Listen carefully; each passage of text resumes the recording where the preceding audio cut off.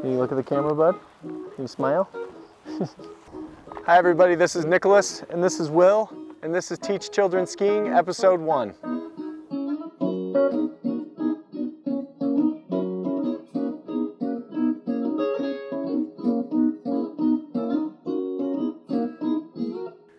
Hi everybody, I'm Nicholas Clark. I'm the Director of Merchandising at Level 9 Sports. I'm a father of 3 and a lifelong skier. I've taught my 2 oldest kids how to ski. I'm now teaching my 4-year-old how to ski. I'm going to share some of my knowledge of skiing with my kids and teaching them how to ski with you guys through this video series.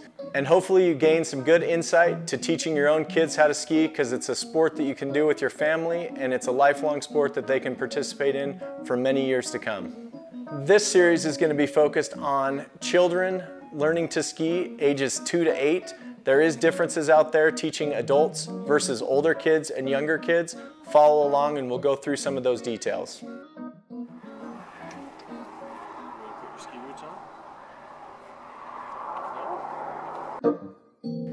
Your children's skis don't need to be any longer than chin height.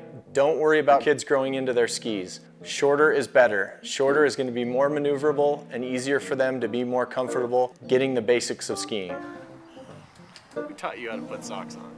Your kids' ski boots need to be comfortable. It's important that they fit. When learning, if your boots don't fit, if they're uncomfortable, it's going to make for a long day, and most kids are just not going to want to ski. It's a very common thing for people to not want to ski because they've had a bad experience with boots. So take the time, make sure your kids' boots fit. If they're a little on the big side, an extra pair of socks is okay, especially while they're learning. Kids should always be wearing helmets, and parents, you should be wearing a helmet if they're wearing a helmet. A good fitting helmet is going to be snug, not too tight, not too loose.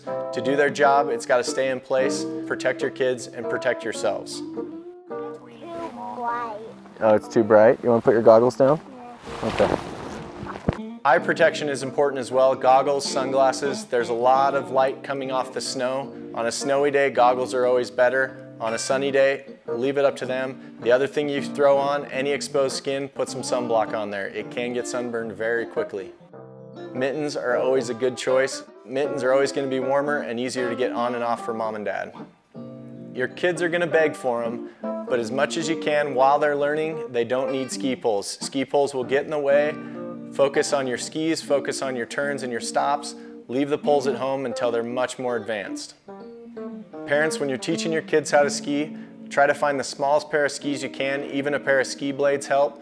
It makes it easy to maneuver, get around, help the kids as much as possible without your equipment getting in the way. Another key piece of equipment is a wedgies or a tip connector. Anything that keeps their tips together on their skis will help them keep their tips together and snowplow easier when they're learning. A ski harness is another piece of equipment that's nice. You can use it to help control your kids' speed from behind them. You can use it to introduce them to different parts of the mountain to ensure that they're not going to go too fast down steeper terrain. The other handy thing you can use it for, a lot of the harness systems that are out there have a little handle that makes it easy to grab the kid and get them up on the chairlift as well. Thanks for watching Teach Children How to Ski. Follow along with all our episodes for all the tips and techniques we offer for teaching your children how to ski. Thanks, and have fun out on the hill.